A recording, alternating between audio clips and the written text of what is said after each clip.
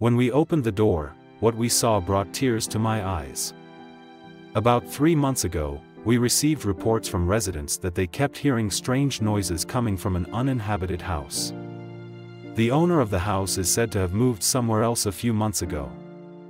Therefore, they suspected that there might be some living creature residing in the house. We immediately went to the above location, tried to contact the previous owner but did not have any information. Reluctantly, we called the police and went in with them to look inside the house. Everything in the house is messy and disorganized because no one has lived in it for a long time. What really shocked us was that I discovered a dog lying crying next to its owner's bed. Apparently he was left behind during the move and had to live alone in the lonely house. I don't know what he was eating all that time, but he looked really exhausted and tired.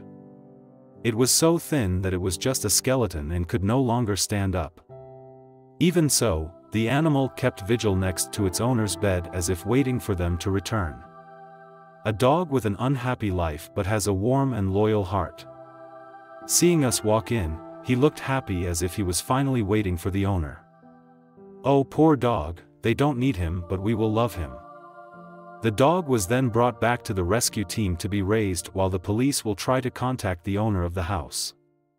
Now, 3 months have passed since the first meeting. The dog has now fully recovered and we call him Mart. It has regained its weight and adapted to life here. Mart shows that he is a happy and loyal dog. He always walks next to us or silently observes without leaving us for half a minute. The police also contacted the owner of the house, but they refused and denied any connection to poor Mart. Thinking about those cruel people makes me feel so sad and sorry for Mart. I firmly promise that from now on Mart will always live in love and happiness at the rescue team. We will always protect and care for him, making up for the painful days of the past.